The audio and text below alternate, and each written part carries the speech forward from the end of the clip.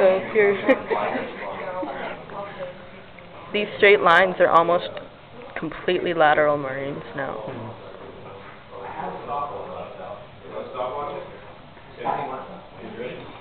So now the sand is kind of going underneath. Yeah, and now we can see how a loop moraine is formed. Because it maybe hit a straight feature and then took it like that. Well, since this feature is centered more on the one side, it seems to be like shifting it. It's almost hesitating to go around it the one way. I wonder if this feature traps more of the debris. It was also more pointy than the other one was more round. Yeah.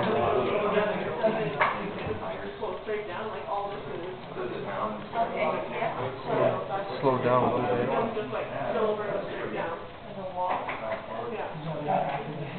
Oh, it hit the bottom. And our glob has hit the ground there on the side.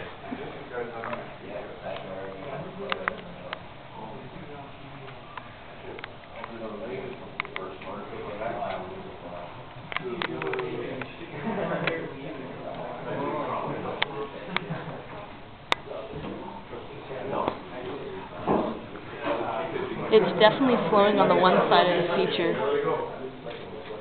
Sorry, don't want to get in your way.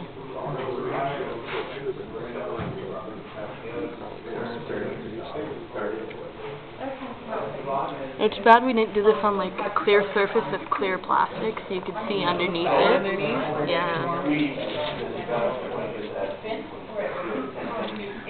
What was the radius of the pipes?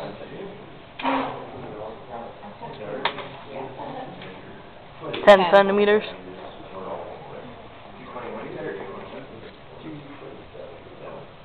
And it was 21 centimeters. Yeah, that's fine. I want to play with it. I know.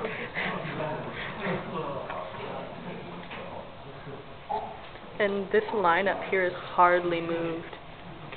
It's kind of just staying there at the very end of the feature. Kind of an arrow shape.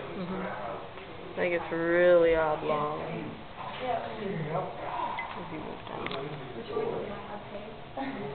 it has its greatest step around the middle of the moving